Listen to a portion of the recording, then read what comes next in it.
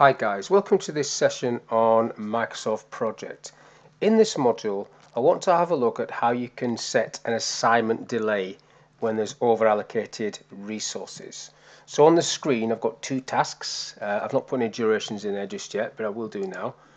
1 day each to start off with, then I'll change it to hours. And then I want to add the one resource that I've got for each of these tasks, which is Bob. So as soon as I do that, resource leveling is not active. It's not on automatic, so it's showing both these as these tasks of having over allocated resources, which is Bob. You can't do both tasks at the same time.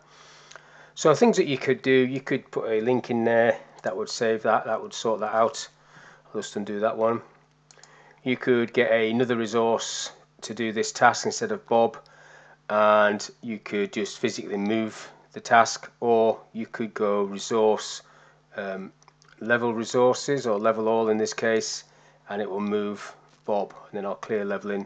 That will bring it back. So these are all things that you can do to sort this out, but you can also give an assignment delay. So put this down to be a delay, this task here. Now what I want to do is to show this, is to change this duration to hours, just to see how this works. If I say 6 hours for task A, and let's do it the other way around, 2 hours for task A. Let's say that's a meeting that we have in the morning, and 6 hours for task B.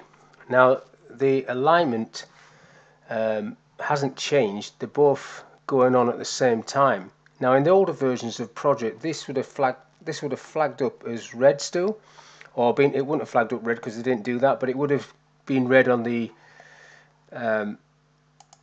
resource sheet, because is actually down, looks like it's doing that at the same time, which it can't physically be in two places at the same time.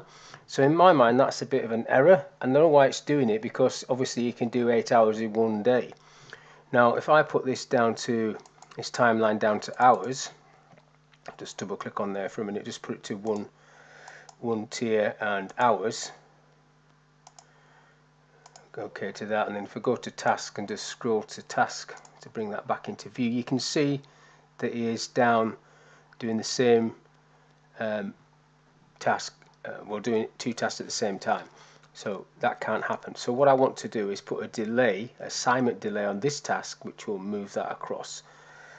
Now you can physically move that across by dragging this, but I want to do the delay feature, or use the delay feature, and to do that you go to the view tab and you need to split the screen, and down the bottom there I'm going to put in resource usage, and then you can see the hours work there, and the column I want to add is assignment delay. You can see it there, assignment delay. So what you do is you just put 2 hours there. There's a 2-hour delay,